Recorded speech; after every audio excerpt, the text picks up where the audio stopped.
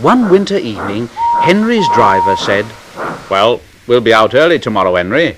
We've got to take the Flying Kipper. Now, don't tell Gordon, but I think that if we pull the Kipper nicely, the Fat Controller will let us pull the Express."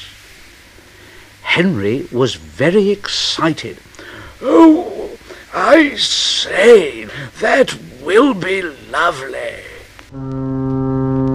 Lots of ships use the harbour at the big station by the sea. Fishing boats also come there.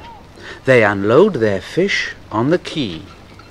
Some of it is sent to shops in the town, and some goes in a special train to other places far away. The railwaymen call this train the Flying Kipper. He was ready at 5 o'clock. There was snow and frost. Men hustled and shouted, loading the vans with crates of fish. The last door banged. The guard showed his green lamp, and Henry started off. But his wheels slipped on the icy rails. Henry got cross with the vans. The vans shuddered and groaned.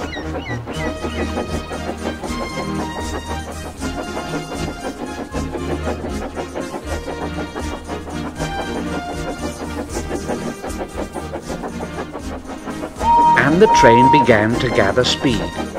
Thick clouds of smoke and steam poured from Henry's funnel into the cold air, and when his fireman put on more coal, the fire's light shone brightly on the snow around.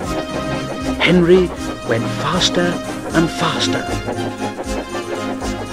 They whooshed under bridges and clattered through stations, green signal lights showing as they passed. They were going well. The light grew better, and a yellow signal appeared ahead. Henry's driver prepared to stop, but the home signal was down. "All clear, Henry. Go on, away we go." They couldn't know the points from the main line to the siding were frozen, and that the signal had been set at danger. Snow had forced it down.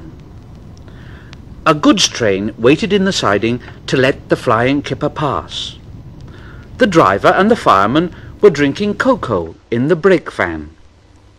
The guard pulled out his watch and he said, "You know, the Flying Kipper is due." The fireman said, "Who cares about the Flying Kipper? This is good cocoa." The driver got up and said, "Hey, come on, fireman, back to our engine." "But I haven't finished my cocoa yet." Then suddenly there was a terrible crash. The brake van broke, the three men shot in the air like jacks in the box and landed in the snow outside. Henry's driver and fireman jumped clear before the crash.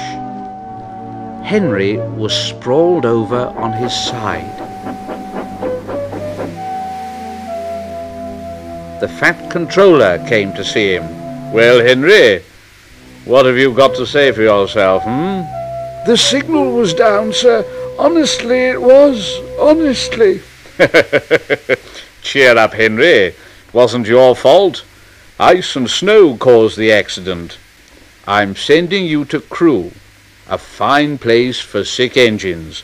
They'll give you a new shape and a larger firebox, and then you'll feel a different engine, and you won't need special coal anymore. Now, won't that be nice, "Oh, yes, sir."